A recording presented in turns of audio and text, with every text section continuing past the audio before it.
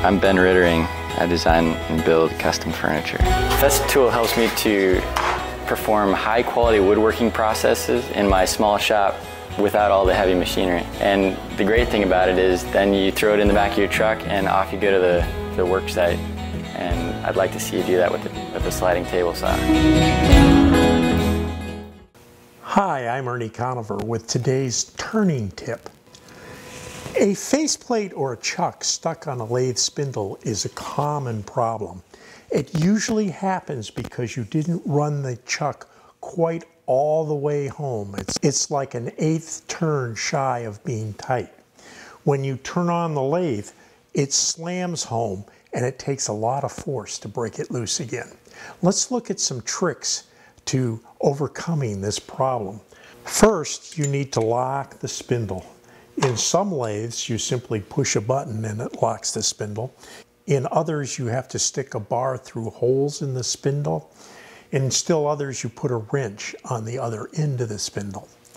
However you do it, you have to get the spindle locked. Some faceplates have flats that allow you to put a spanner wrench on the faceplate, and this is the best of all solutions.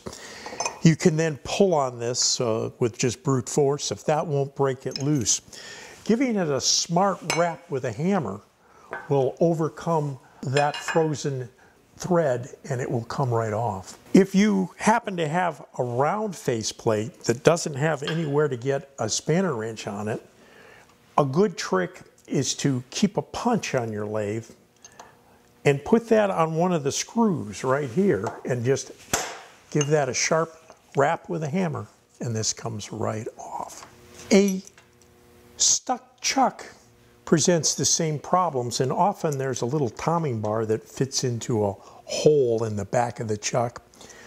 Sometimes there is also a hex for a wrench, which is the best of possible worlds.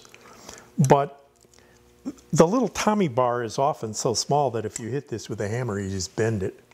So the real solution is to take a good stout pry bar and simply open up the jaws enough, like so, that you can then bring the jaws right down on the Tommy bar, like so. And you can now put some pressure on that and give that a smack with a hammer, and the chuck will come right off. The big thing is screw the chuck on all the way so that this doesn't happen.